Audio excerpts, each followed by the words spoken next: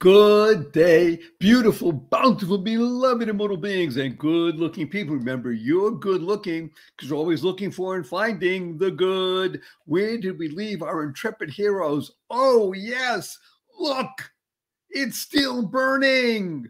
That's the oil. One small jug of oil, not even a jug, just a small amount of oil to fill the cups, the seven-branched candelabra called the menorah in the Holy Temple, which is now rededicated because the Maccabees had ousted the occupying forces of the alien Greek Syrians and cleansed the temple, and now wanted to light, but there was nothing to light with except one small amount of oil was found. It wouldn't even have lasted more than an hour or so. But we just do what we're supposed to do, and everything else has to take care of itself. That's the genius of God running the world, right? They filled it up appropriately, put in the wicks, lit, and lo and behold, it's a biblical kind of talk. Lo and behold, yay, light was coming up. It burned, the oil burned, the light illuminated. It was pure. It was invigorating. It was life affirming. And what happened? It continued to burn night after night, day during day, for how long? 1, 2, 3, 4, 5, 6, 7, 8 days from one small amount of oil. Not possible on this world. And today we have this, the menorah, the 8-branched candelabra. But you'll notice, wait a minute, Barry Shore, I count 9. Well, yes, but you notice that one of them is different than the other 8. We'll talk about that in just a bit. But the point is now, I'm going to go deep into something that is very esoteric. I think you'll enjoy it a lot.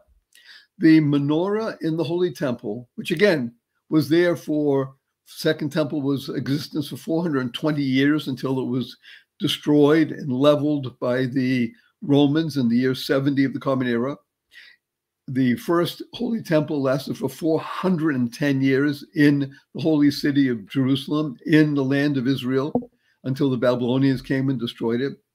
We went into exile for 70 years, then came back and rebuilt. The menorah is 7 branches. What is 7? 7 represents time here, 7 days of the week. That's the what we'll call, for want of a better term, the natural progression of time. By the way, time is a wonderful acronym that stands for thinking it's miraculous every day. Another one is teaching it's miraculous every day, which we're doing now. The ability to understand time is involved with 7. The miraculous events of the Chanukah miracles, one was beating a large opposing force, and the other was the burning of the oil and illuminating for 8 days in a row, was exactly that. The number 8, if you look at it the way we use it in Arabic numerals, standing straight up vertically, it's 8. If you put it on its side horizontal, yes, now you see. The 8 is the same symbol as infinity. 8 is that step above the natural, bringing us into the supernatural, supranatural. And that's really what this remarkable time period called Hanukkah is about. The ability to transcend time and space and enable us to transform ourselves and become the agent of light to all around us, for yourself, your family, your friends, and by definition, all living beings. When we do that, we are now integrating the Hanukkah miracle into our very souls, into our very bodies, and we now become the light bearers to the world.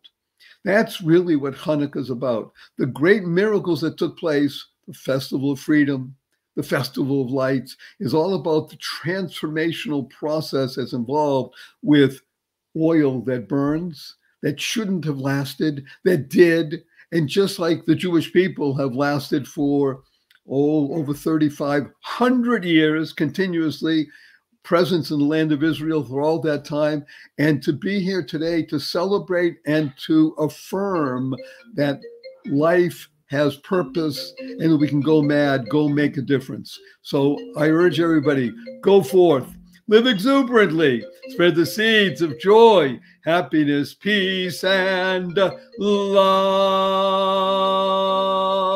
Go mad, go make a difference.